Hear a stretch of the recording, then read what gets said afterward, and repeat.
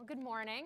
Thanks for joining us here this morning. I will just jump right into it because we have a very meaty topic, I think, and many things to cover over this next hour. But first, just to introduce our panel, we have Secretary Alan Estevez, U.S. Undersecretary of Commerce for Industry and Security, Admiral Michael Gilday, Chief of Naval Operations, Secretary William LaPlante, U.S. Undersecretary of Defense for Acquisition and Sustainment, James Taiclet, Chairman, President, CEO of Lockheed Martin, and Senator Roger Wicker of Mississippi.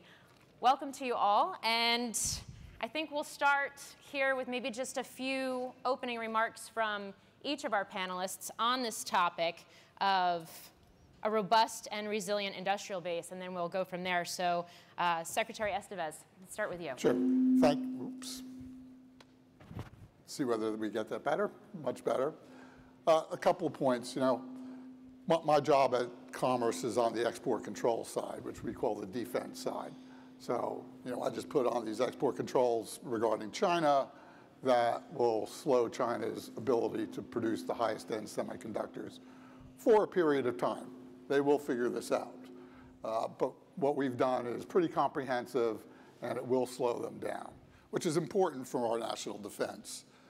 That is insufficient for what needs to be done. We need to play offense, too. So Senator Wicker, CHIPS Act, key in invigorating our sector there. That's one sector. There's other sectors where we need to invest. We need American industry, Jim, to play its role in innovating and developing the new technologies that we need to protect ourselves. And we need to develop the talent in America to do that. So we stop there, and we'll go down, and we can talk about those things as we go through. That sounds great. Admiral Gilday. Yeah, just a couple of comments leading off.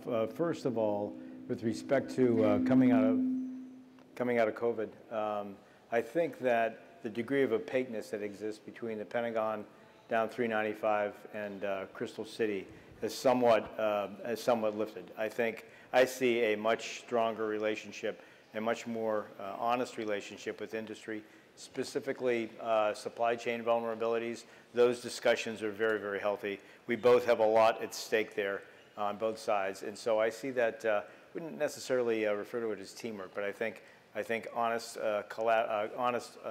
conversations about those kinds of challenges that we face. The second thing that I'd mention just briefly as I look across this audience is that when people typically think about the defense industrial base, they really think about the primes, they think about the shipbuilders, they think about at the right end of the continuum, those big companies.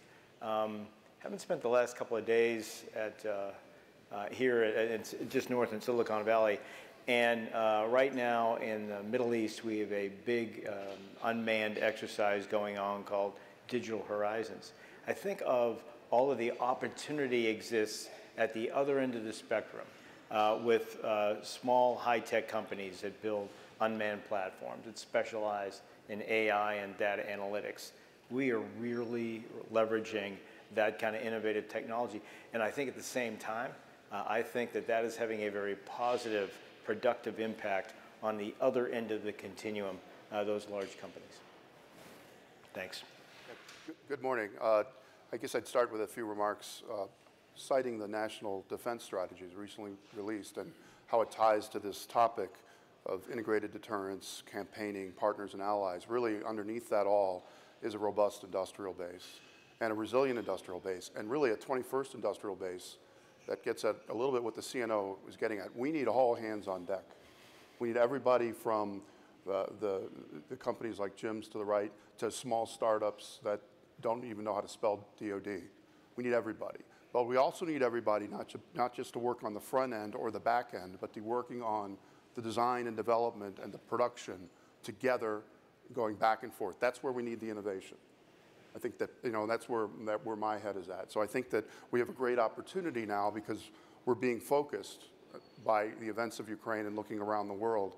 And I think there's a real technology opportunity to take modern design techniques, some call it digital engineering, with high-powered computing, and going back and forth with advanced manufacturing, including with small companies and startups, and getting into really economies of scale. And really not just to follow the industrial model of in series, but to do it all together. Okay. I have a feeling you, Jim, have a few thoughts on that. Yeah. Good morning, Morgan, and good morning to everybody here. Look, it's evident to everybody that we're in a geopolitical competition era, but it's great for me to hear our government leadership recognize that we're also in a techno-security competition, especially with China, but with others as well.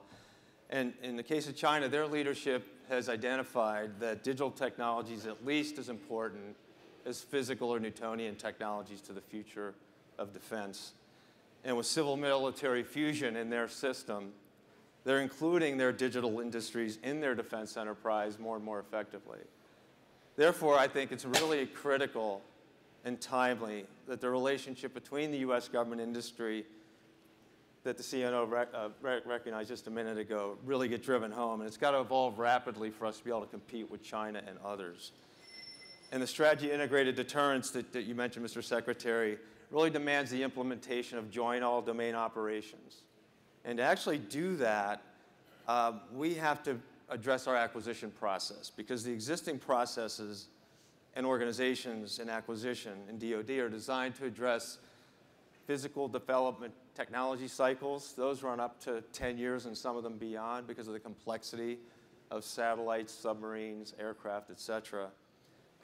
These processes and procedures are unsuited, though, for the more rapid development cycles in the digital world that you referred to, Bill, which can be 10 weeks or 10 months, but they're not 10 years. So to maintain our techno-security industrial lead, which we have today, against China, I think it's imperative for DoD to establish a parallel acquisition process to acquire those 21st century digital technologies that you talked about, Bill, that you need to deploy JADO. And that's really the theme that we're driving, is how do we get the small, medium, and large, especially the large, including them, digital leaders in the U.S. economy involved in the defense enterprise. Senator Wicker. Thank you. I think this is a good follow-up to our breakfast panel, and I'm sure it was designed that way. I can't resist making general comments that, of course, pertain to our industrial base. Chairman Smith he's been a great friend and an ally in adding $45 billion to the defense budget. But he did say a couple of things that I want to respond to about the think tanks who come to us and say that everything is going to hell and scaring us to death. I would love to hear a think tank come and tell us that they war gamed the Pacific and we're just fine. That they war gamed a competition with the People's Republic of China over Taiwan, and we were great. But I haven't heard that from the classified war games in the Pentagon, which we hear about in an open forum.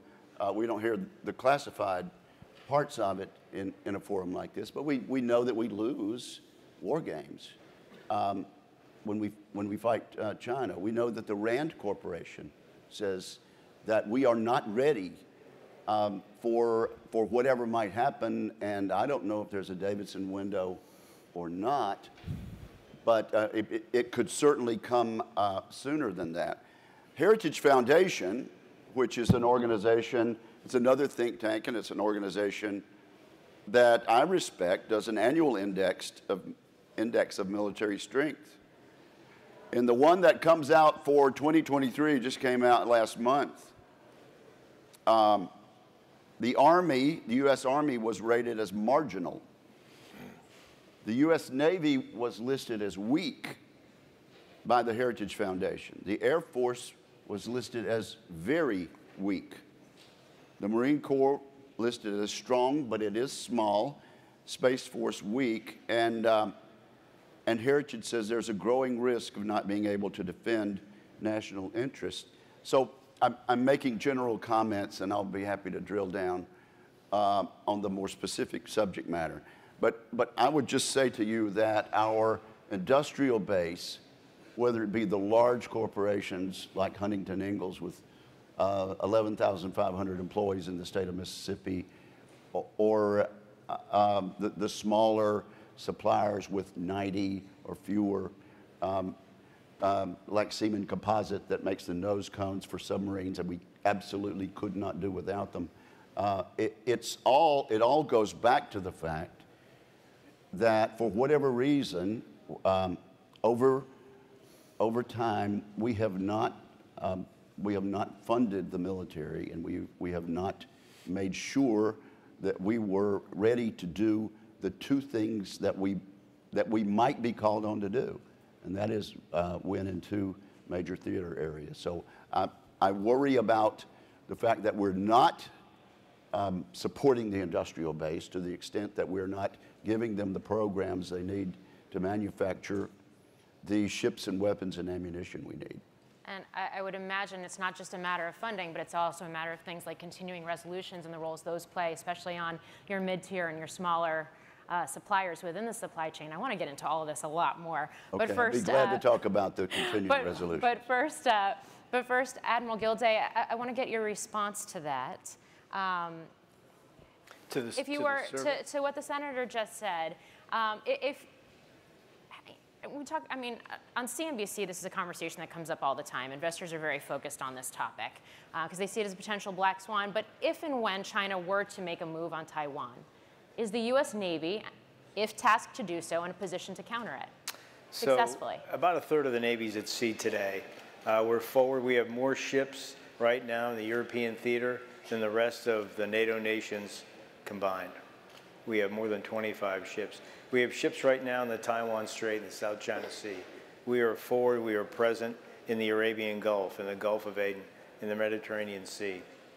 The United States Navy is in contact with peer competitors under the sea, on the sea, and in the air every single day. You see snippets of it with ships going through the Taiwan Strait. They're going nose to nose with Chinese ships. You see it with our aircraft in the Eastern Mediterranean or up by the Sea of Japan with the Russians. There's a lot of stuff going under the sea that I can't talk about publicly, but just to know that we have significant overmatch in that domain against any competitor. In terms of looking at our investments, right now on the Hill is the largest shipbuilding budget in the history of the United States Navy at $27.5 billion. You cannot throw much more money at the 7 shipbuilders that build U.S. warships in the United States of America right now. Their capacity is about at max, and Congress is helping us max them out. I would say the same thing for weapons production. If you take a look at our budgets and where we're putting money, we're trying to send a very strong signal to industry that we need consistent, stable production lines for weapons with range and speed for a long time. We certify every deploying unit for combat operations before we take in all lines and send them to sea. There are an awful lot of assertions in different surveys. Those surveys don't go out.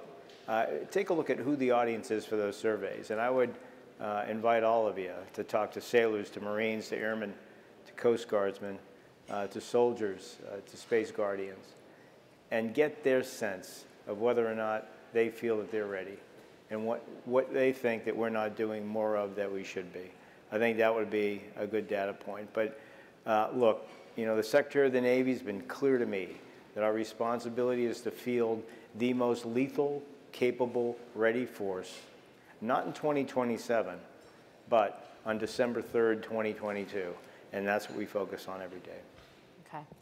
Secretary LaPlante, you dig into the supply chain. You are assessing things like production and the ability to ramp production. It's been in focus with Ukraine, certainly. We can talk about it where that's concerned. We can talk about it where China, countering China is concerned as well.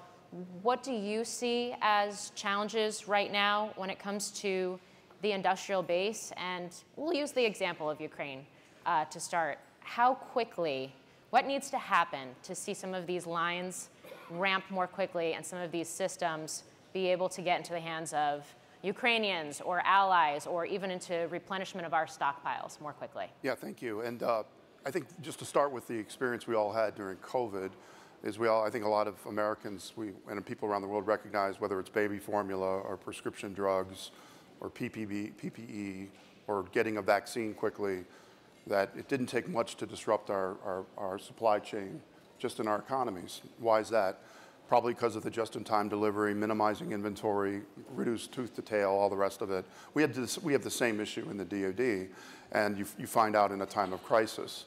So that's point one. Point two is, and particularly in the DoD, we've gone out of our way to really minimize any redundancies, because again, that's efficiency. Well, one person's efficiency is another person's vulnerability.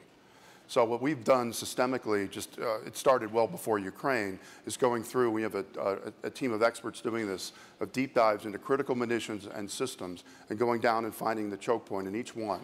And then the choke point can be a variety of things. It can be the workforce, it could be ball bearings, it could be batteries, it could be obsolescent parts, it could be microelectronics. And then as best we can, get money to those places using Defense Production Act, et cetera. At the same time we're doing that, we are also building the plans to get into more sustainable, longer-term production lines. And the other piece of it I would say to folks is that we have to get comfortable with the fact that production and getting to production is as important as part of any other part of the acquisition system. And I would really want our folks that are innovators in the front end, which we need you, we will not win without you, to also help us on the back end as well. I think that's what we need to do as a country. Jim, I see you nodding your head. Well, first of all, I want to recognize Dr. LaPlante, the Army, and the other services for really, attacking this issue when it emerged.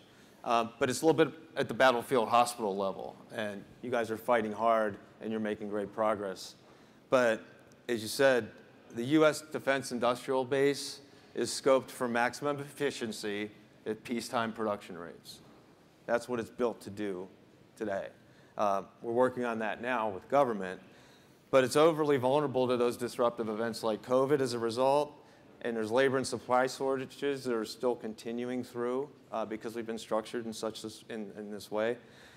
It was also unable to rapidly scale and scale up quickly when the circumstances demanded it, like with Ukraine. So we're learning a lot now about the situation between the supply chain disruption of COVID and the Ukrainian crisis.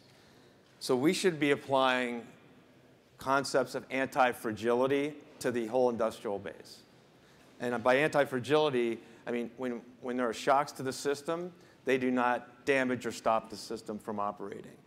And some of the tools that I know that you're already employing in the DoD, multi-year procurement contracts for expendables, such as munitions, but it needs to go beyond that. A significant reduction in the single source suppliers of key components, because you won't have those emergencies in the ball bearing single supplier for that one part that you need. And then thirdly, procurement and maintenance of the tooling and capacity you need to quickly move 2 standard deviations above what peacetime production rates are in a reasonable amount of and short time. So those are some of the ideas that we can implement, and I know that the government's looking at now, but we're going to need to fund those. Resiliency isn't without cost. There'll be some cost to this, but we're learning so much in this experience that I think it's going to be a cost-benefit trade-off worth looking really hard at. Okay. I know there's a few people who want to jump in on this. Secretary Estevez, I will start with you. Sure, a couple of things. One, and I like what you were saying, Jim, but and we need to look at this as across the full American industrial base, not just the defense industrial base, because frankly, they're completely linked, right? We need to get away from reliance on adversarial countries as sources of supply. Again, the China problem, which, rare earths, neodymium magnets, on and on and on. I could go on and on and on there. And we need to start encouraging buy America or buy allied. And if the cost's a little more, okay, we need to encourage. And companies need to understand their supply chains, and they need to start thinking about how to diversify those supply chains. Right? If COVID didn't show that, Ukraine should have in spades. If Putin is doing anything good, he's helping NATO membership, and he's helping people understand the problems in their supply chain, including our European allies who are all over this right now. 2, we need to look at our own manufacturing capability, Bill, to your point. It's not just R&D, it's got to be production, and modernizing our production capability. That includes the organic production at DoD, but production across industry to digital and industrial capability, 21st century capability, more agile, more fluid. Now, we're not going to be building F-35s that will run, right? So we need to figure out a better way to increase our production capacity in the United States. Admiral Gilday? I'll just make a couple of comments as a guy in uniform and thinking about this through the lens of what could we possibly do to allow industry to be able to surge when it needs to surge. And I go back to steady state production. You got to solve that problem first, and we haven't. And so I believe that from the services we need to give a steady, clear, consistent, and predictable demand signal to industry that needs to be reflected in our budgets. The sine waves are unhelpful. We've seen that in munitions lines out of Ukraine. What that ends up yielding, I believe, is more level-loaded production lines that are much more efficient.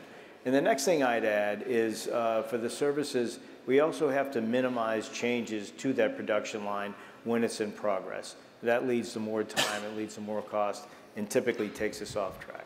So I just add those tidbits to the comments that Mr. Takelet made and the Secretary made.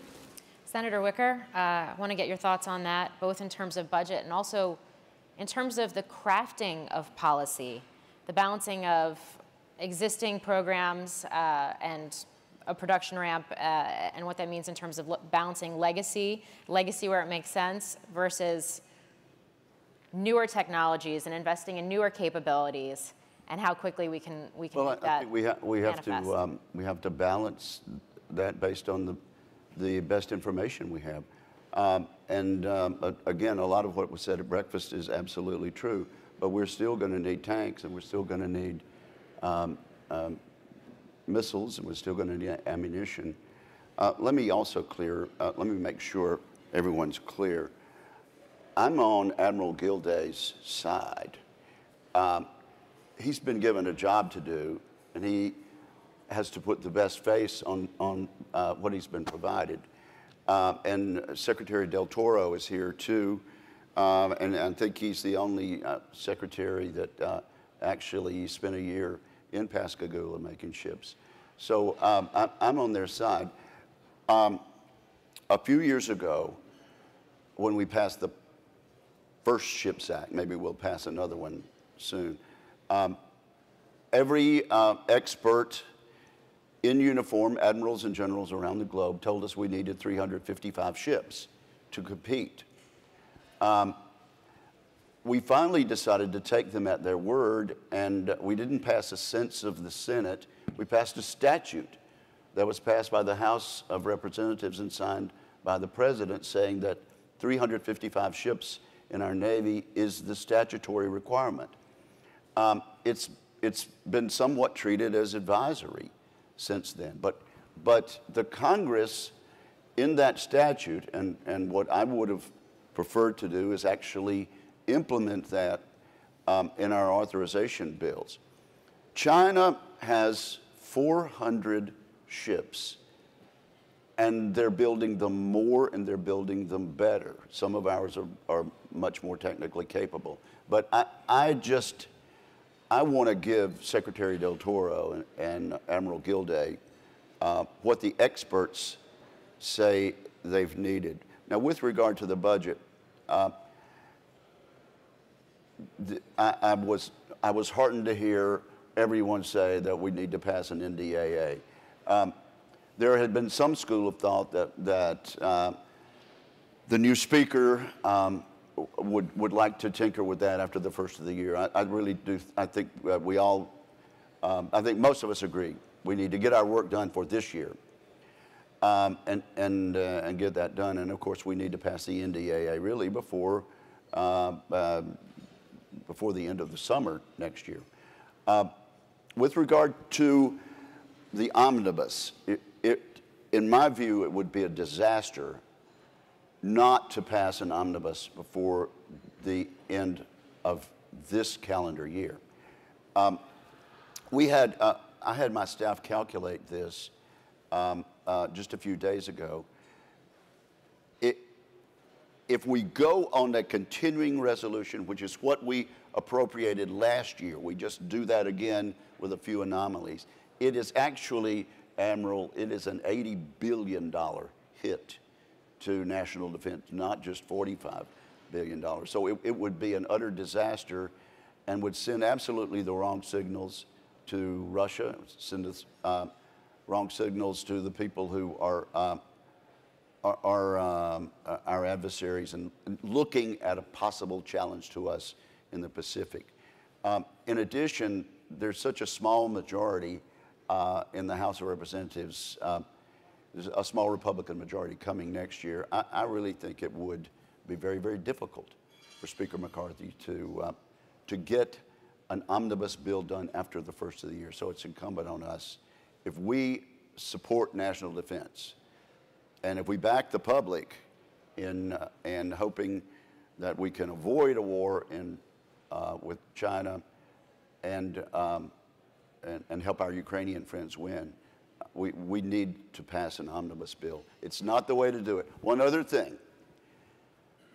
I don't think Americans realize there's one person in the world who can schedule a bill on the Senate floor. There's only one person on the face of the globe, and that's the majority leader. I will say this for Mitch McConnell. We've had a hard time bringing bills to the floor, but under his leadership, when he was majority leader, we did do some minibuses and didn't leave everything to the end. But clearly, for whatever reason, Majority Leader Schumer has decided not to allow the appropriation bills to come to the floor against our best advice. I hope he's going to be majority leader again next year, and I hope in light of everything that's going on and the threats that might happen to us, we can come to a national consensus to go ahead and bring those bills and let the House and Senate work on them. But one person, and one person alone, schedules bills on the Senate floor, and that's the majority leader. Secretary LaPlante, the fact that we're even having this conversation, and we tend to have this conversation to some varying degree, unfortunately, rather regularly over the years, how do you navigate it, both in terms of continuing to fortify an industrial base from a DoD perspective, but also being able to bring on new technologies, new potential companies, create some sort of certainty in those for the ability to on-ramp some of these new technologies in an uncertain environment? Yeah, it's a great question, and I would just say, let's first talk about the progress that's been made. It goes back multiple administrations. This is a good thing. There's much more prototyping going on and experimentation. There is much more of a leadership push, just like the CNO being in Silicon Valley the other day. There's so much more of a leadership push to reach out to these non-traditionals, all that. So I think we're at a point where we've got to get this into the mainstream and we've got to get it to scale. And so this is where my head is, and as I've been watching this, and maybe it's overly influenced by Ukraine, is I think we can get these modern techniques that are coming from the commercial world and the high-tech industry that are at this intersection of large data sets, AI, modern digital engineering, where you're really able to go back and forth in designs, and you'll produce a design that a human would never have produced. You look at the thing and you say, my God, who produced it? But you find out it's optimal because the algorithm produced it.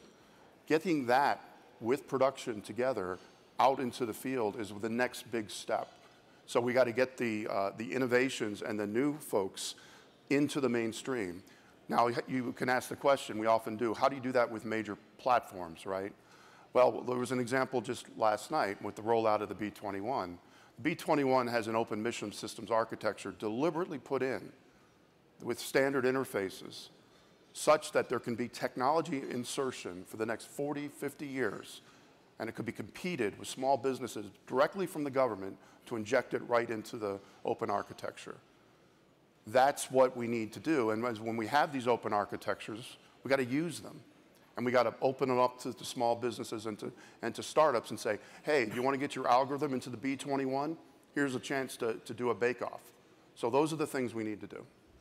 Secretary Estevez, I want to get your thoughts on that, especially because, I mean, a key part of this is that industrial capacity needs a market globally, and that's part of, I think, what helps to add resiliency even in the face of maybe uncertain budgetary environments from a government or a U.S. government perspective. So a couple of things, and I'm looking at Ellen Lord and Mike Brown who are in the audience. And I was up in Silicon Valley with them the other day, also looking at technologies. I was also visiting some of the companies that I've impacted billions of dollars of their revenue by stopping them from being able to sell to China. So I thought it was important for me to go up and explain the national security implications of why we did what we did. But to Bill's point, you need to bring in the entire industrial base to have that innovative ecosystem. I mean, I was listening to some really cool stuff that I knew nothing about on technology, synthetic biology, for example, that we need to start making investments in order to grow our own innovation ecosystem. My earlier comment, if I impede China here, that's 5 years maybe. I need to run faster on the offensive side, so I'm making that 5-year gap into a 10-year gap. And so that we as a nation, and we as a nation with our allies, can remain that far in front. Let me address the budget thing really fast, because since I'm in the Department of Commerce, people don't think about my budget as much. I know Senator Wicker does. I have these authorities to protect American companies and American people related to things like China cloud companies and China Software Connect, and I'm not going to go into the TikTok problem. But I have no money to do that because it's sitting on the floor of the Congress right now waiting. So I am doing this incredibly important job with borrowed manpower, trying to capture lawyers that are walking down 15th Street because they have a phone and they look like they might know something about this space. And that's not the way we should be doing business. We need to have budgets passed so that we can get on with our job. I want to pause here because we have a live polling question. So for our audience, I'm going to pull that up on the screen here. The question is, many are concerned about how thoroughly integrated the American economy is with the Chinese economy. The U.S. government should prioritize, number 1, encouraging U.S. businesses to move out of China, 2, adopting policies to support the U.S. industrial base to compete with China, 3, enacting sanctions on Chinese corporations threatening U.S. national security, or 4, leave it to China to decouple from the U.S. economy. So if you want to weigh in on this poll and your thoughts, please do so now. We're going to continue the conversation. We'll come back to those results in just a few moments. But Admiral Gilday, I want to go back to you. I want to get your thoughts on how you're thinking about new technologies and new capabilities, especially given the fact that, and we're seeing this in industry, these investments in anticipation of it, the balancing of, I think, what the Navy currently looks like versus things like unmanned. Mm-hmm.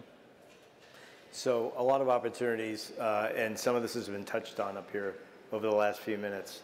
The fundamental problem is not attracting innovative, high-tech companies to DoD.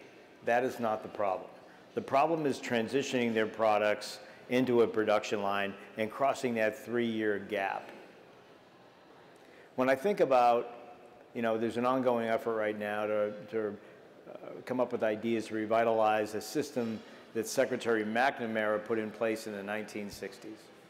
It doesn't quite work for the kinds of technologies that we want to leverage quickly in a decade of concern. What we want to be able to do is to get the production fast. And a couple of exemplars might be Operation Warp Speed, maybe how we fielded MRAPs quickly a decade or so ago. Those would be exemplars instead of blowing up the whole system. I just look for how do we do that really well? What do we learn from that, and how can we apply it to some of these new technologies? If I go back to the framework that McNamara created, there's a lot of laws, there's a lot of processes in place to drive down technical risk so that we don't scale too early and end up with stuff for hundreds of billions of dollars that doesn't work very well. There's plenty of examples of that.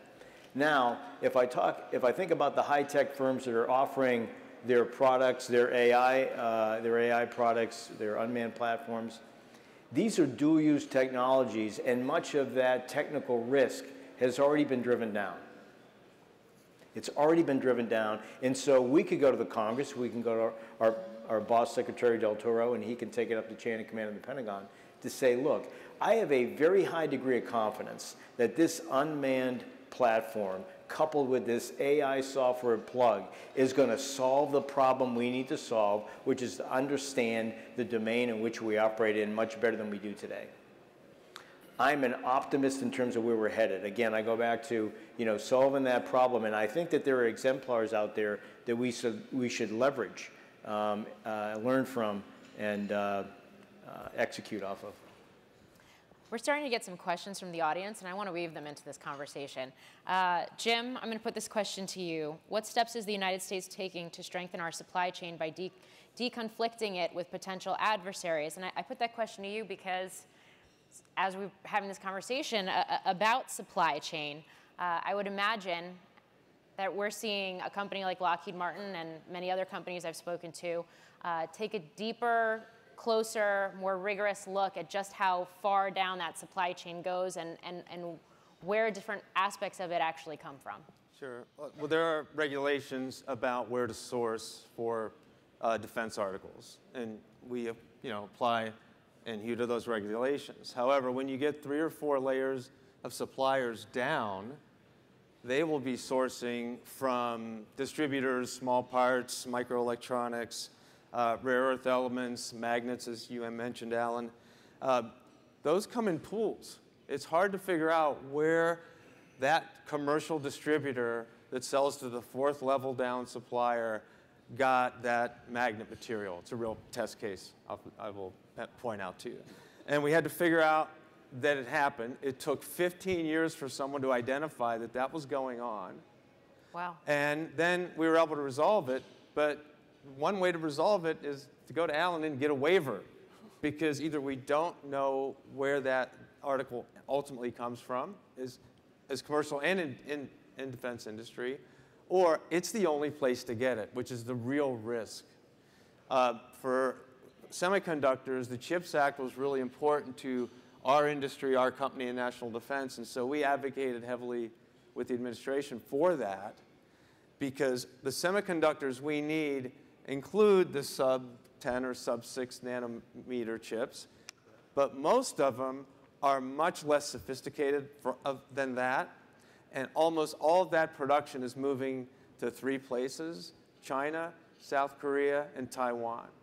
And the real issue of a nightmare scenario, not for the defense industrial base alone, but for the entire economy, is China to withhold its sub-10 nanometer chips, for it to blockade Taiwan and intimidate South Korea in a way that none of them can export to the global economy anymore. It's the Russia play with natural gas.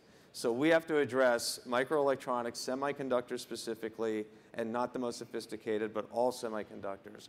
And then, as I think, Alan, you had already mentioned, rare earth minerals and critical raw materials. Because if those get shut off by 1 or 2 countries that could be or are adversaries of ours, the DIB will stop, but the larger economy may also slow down or stop. So those are some of the critical areas there.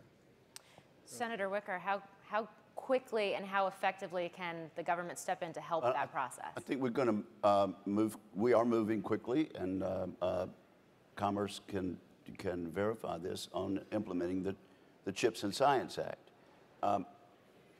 We were talking earlier about who gets credit for this, and there are also some town meetings, there's who gets blamed for this, because there's some people who believe this is industrial policy and we ought to be using trade policy or some other means that I don't think would be effective to get the semiconductors made in the United States. We're going to add a provision, I think Monday, or I think when NDAA comes out Monday, we'll have a provision that perhaps some members of the panel are familiar with. There are 3 Chinese companies that we very much want to prohibit their chips from being in our products because of national security concerns. The problem with that we've had to deal with is the layers of supply, 3rd and 4th level. It's hard to know it's hard for the ultimate contractor to know where those chips came from. And so we've had to work this out with a safe harbor clause, and I think we've got it where it needs to be. Also, it will not be fully implemented for 5 years. But we are continuing as soon as Monday with the rollout of the NDAA of again, trying to protect our national security from China getting our secrets, and at the same time not shutting down manufacturing because it's just impossible to comply with that. So Secretary? thank you for Commerce for working with us on that. Secretary LaPlante, I actually want to get your thoughts on this discussion, especially when you talk about something like rare earths, because it's coming up right now. It's a tricky one, right? Because we don't do very much in terms of mining here where rare earths are concerned. So much of that does happen in China, and what doesn't happen in China gets sent to China for the refining process, almost all of it, actually. So when you think about the resilience of the defense industrial base, and when you think about this kind of decoupling that's happening and the fortifying and ensuring of companies like Lockheed Martin to be able to get those products they need, how do you navigate that? Yeah, I think what we have to recognize is the term that some have used is called weaponized interdependence, which is the recognition by some countries that control of a certain part of the supply chain can actually be used, of course, for their national advantage, whether it's for chips or it's rare earths. I think in the case of rare earths, as has been said by many people, rare earths are actually not that rare. What's the hard part about it is getting it, not just the material, but getting the processing of it and extracting it. And it actually is a technology issue, and it's something that we in this country and with our friends, and this is another piece of what we're calling it friendshoring, have to start funding new ways to extract the rare earths wherever they come from. That is sort of what China locked up about 30 years ago.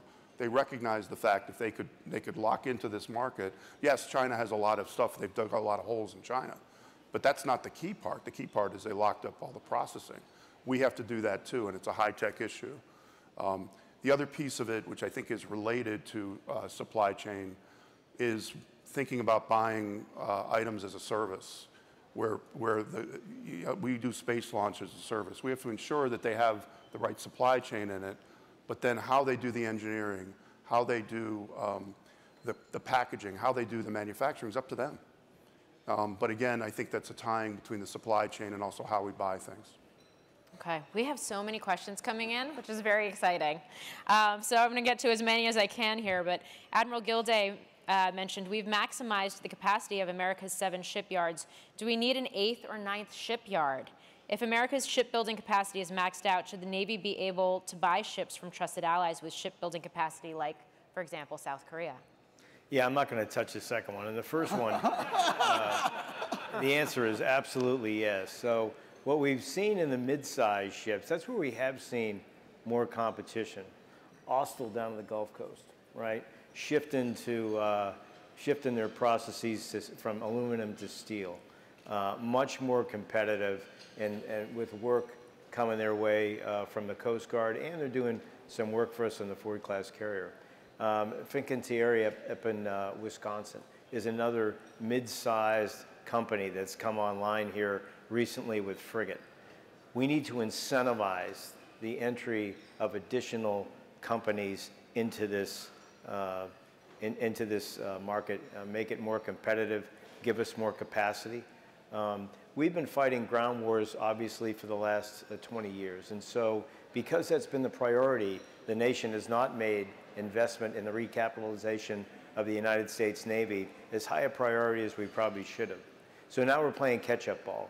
So again, the Congress is being great at trying to, optimize, maximize those production lines. But we need more shipbuilders, not just for the United States Navy and the United States Coast Guard, but also for the commercial industry.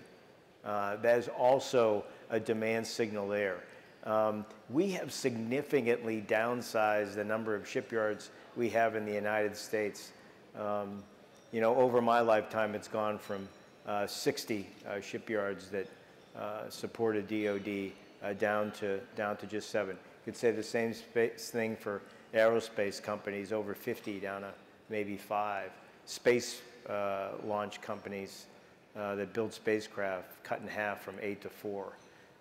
And so the trends are not good. But it is a challenge, I think, from a workforce perspective in a society where our manufacturing demographic has essentially been cut by 35% over the past 3 decades. And so it's not just the shipyards, it's also the ecosystem that supports them. It's vocational schools in terms of education. It's the Department of Commerce, the Department of Labor, the Department of Education kind of pitching in and shouldering this with us. It's wage incentives. It's a number of things that I think we can think about in terms of revitalizing this critical part of the United States economic sector. Senator Wicker? Oh, I was just thinking, tomorrow's headline, Gilday refuses to rule out buying Navy ships from Korea.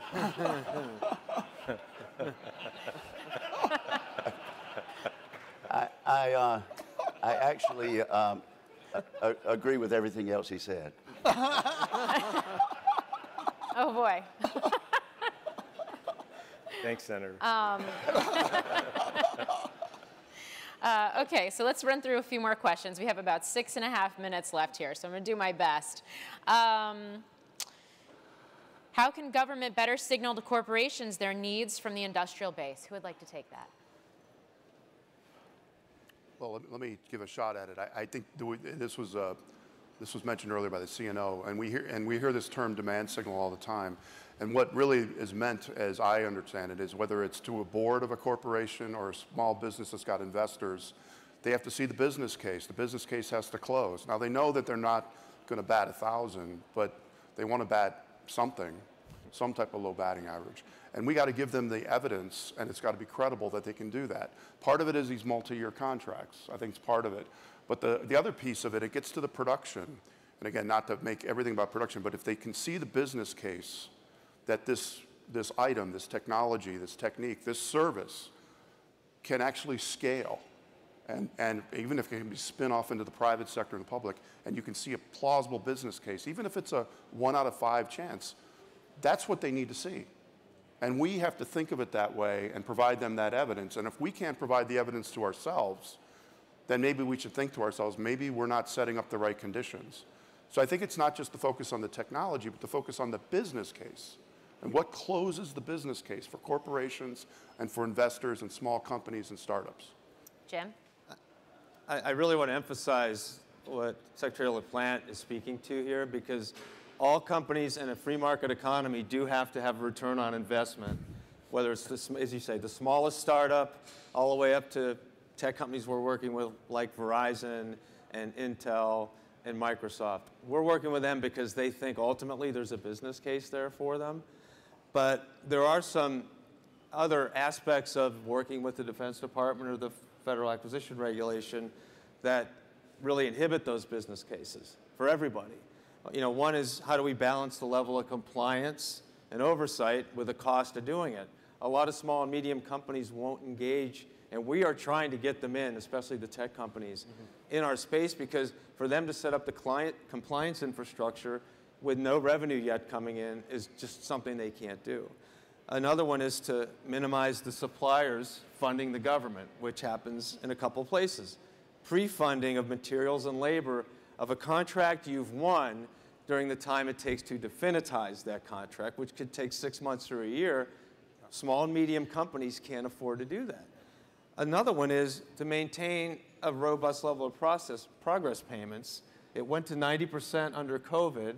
It may go back to 80, but let me tell you that that flow-through of 90% kept a lot of companies in business. And I would recommend maintaining the 90%, but requiring those of us as prime contractors who receive it to flow 100% of that 90%, or that incremental 10%, to our suppliers. That should be part and parcel of that rule. It isn't today, it should be, because we're really trying to protect those small and medium suppliers with that change in the ruling. And then expand, as you said, Bill, the use of block buys, long-term agreements, because you've got it. We went to our board, frankly, and this is Lockheed Martin. It's the largest aerospace company at the moment by revenue in the world. for a $6 billion approval for digital factories. It was going to take 8 years to do. And we had to make our case to our board that that was going to get a return on investment. As big a company as ours, we had to get that case. And you know what we got approval for? The first $500 million. We've already almost spent it, but you know, that's the way industry works. You've got to have a viable business case, as Dr. LaPlante is saying, especially if you want to get new entrants. Because if they don't see it, their board or their private equity firm owner is not going to encourage them or even enable them to get involved. We want them involved, especially in the tech space. The panelists all seem to agree that the U.S. has a long-term production capacity problem, particularly when compared to China. What steps do we need to take to expand cooperative development and production with U.S. allies and partners and leverage their combined capacities to offset this disadvantage? And how can we do that in a way that sustainably supports the health of the U.S. industrial base? It's a big question. Who would like to start? I hate having to take it again, but I'll just have to start because I'm sort of a bit in the middle of this with the Ukraine group that the Secretary has pulled together, where we have 50 countries around the world huddling on how to help Ukraine. My equivalents are now meeting, the national armaments directors. And what we're talking about, and we're trying to figure out, is much more co-production, where we have production in each other's countries, co-development, interchangeability between our different systems, and a lot more sharing of information. I think there is this recognition that we all are going to need to do this together in a country. Yes, jobs are important, but we're going to have to produce things for each other, and we have to be comfortable using equipment developed in another country in our own military, and vice versa. I'd love to get your thoughts on this, Secretary Estevez, from the commerce side, and as we have had this conversation about decoupling. Yeah, a couple of things there. One, and Secretary Raimondo did a speech earlier this week in which she said, we're not really looking to decouple from China, but we're going to protect the technologies that we must protect for national security, full stop, bottom line. So promote what we can, decouple, protect what we must. For working with our allies on that, which I just got back from Europe myself, and a trip planned to Asia shortly. They're more than willing now, because of the actions of Putin, because of the temper tantrum that Xi Jinping threw over the straits in August when Speaker Pelosi visited. They're more than willing to start talking China with us, which is a good thing. So they also are looking, how do I diversify my supply chains? How do I get out where I have to get out? And I'm talking to a lot of companies too, especially the tech companies, and they are looking to where they have to go outside of China. Now, it took 40 years to get where we are. It's not going to happen overnight. But there's a wake-up call going on, and I think that's a great thing for us. Okay, we are out of time, unfortunately. I think we could have this conversation for the whole rest of the day, but maybe that's just me and I'm partial to the topic. But I just want to say thank you to our esteemed panel, Secretary Estevez, Admiral Gilday, Secretary LaPlante, Jim Takelet, and Senator Wicker. Thank you so much, all of you, for being with us and for your insights today. Appreciate it.